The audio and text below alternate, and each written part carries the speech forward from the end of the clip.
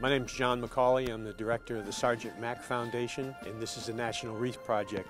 With me is Stan Clark of Gettysburg, Pennsylvania, member of our board of directors and a major fundraiser for the organization. This is our 8th annual wreath placement. Our son was killed, he was a sergeant in the Marine Corps, on February 17th, 2006. And in the fall of that year, when wreaths began to appear on the grocery store shelves, my wife would purchase one. We'd made regular pilgrimages down here from our home in Gettysburg at the time.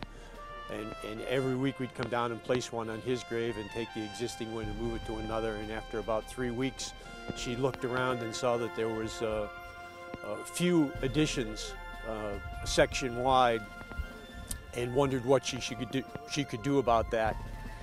We're very proud of the fact that almost every penny that anyone donates to the organization goes to buy wreaths. We have a very minimal amount of expense as far as postage, printing, things of that sort, mostly for thank you notes. No one gets paid any salary. Almost everything that we do is done by volunteers, and with the help of our largest sponsors earlier, ABF and Giant Foods. ABF has been gracious enough to provide the transportation for the wreaths from Gettysburg down to here for the last 7 years, and there's no way we could do what we do now without them. We could do the project, but nowhere near the size or magnitude that it is and that we hope it to be.